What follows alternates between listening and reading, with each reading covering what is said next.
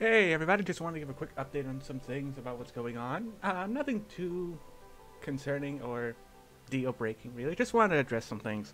First of all, thank you for the support on the journal montage.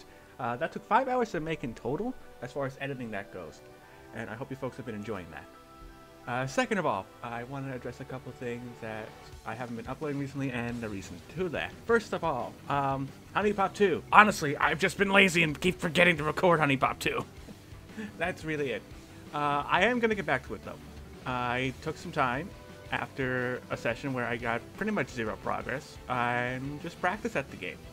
So that's pretty much why I haven't been doing that. I had to practice that. So there will be some more HuniePop 2 coming soon.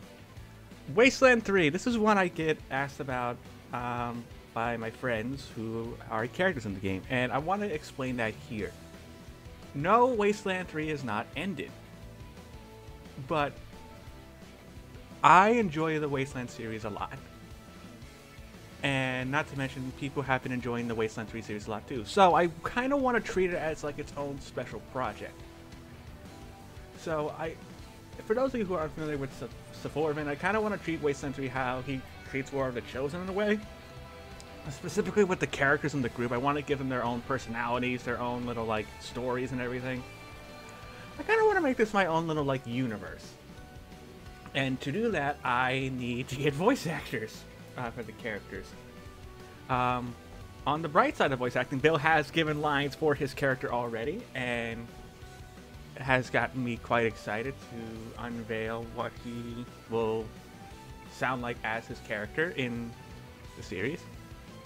Yang doesn't talk that much, but thankfully she's given me some lines from the Yang voice pack in XCOM 2 that I can use as a reference, so thank you very much for that.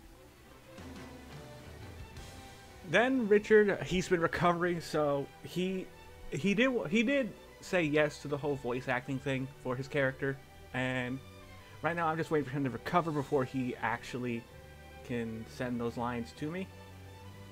As for the other character, this character was made before Pink became Pink, so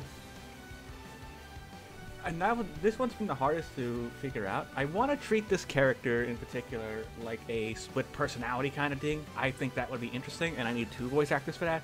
I've gotten the voice actor for the male counterpart. I'm still looking for one on the female part, however, so I'm waiting on that.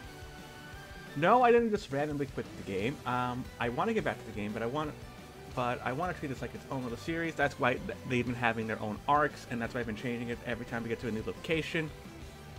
I have to go ahead and see where we left off in recording footage that I have saved, and then like if there's some things that are cut out, I'll have to explain that as best I can, and then we'll jump back into Wasteland once I have everything prepared. But no, Wasteland 3 has not ended. I am just prepping a lot for it because I really want to treat this series as something special. Because when you guys saw that skit at the beginning of the last episode of Wasteland, a lot of people liked it, and that got me thinking that maybe I should treat this as its own little thing. I think that would be good. So the HuniePop 2 and Wasteland 3 will be coming back at some point. HuniePop 2 more sooner than Wasteland 3. I hope you folks understand. As for any other things you may have questions about, let me know. Reactions are going to be continuing as soon as I can. In fact, I gotta watch a video after this update video, which will be uploaded the day after this update video. It's confusing, but it makes sense in my head. And of course, there are going to be stream highlights coming soon. I'm actually downloading the Giorno stream as we speak, so you guys will be able to get more Giorno videos coming soon, such as the first impression of Giorno finally after he's been out for about a week. And of course, the best of matches, where you get to see some of the best matches that me and Fireball had in our first times playing with Giorno Giovanna. And with that being said, thank you folks for listening to this update video, and thank you for understanding. And with that being all said, I will see you all later. By the way, archive challenges. You guys will be seeing the results of me beating all 3 of these in one stream. Yay.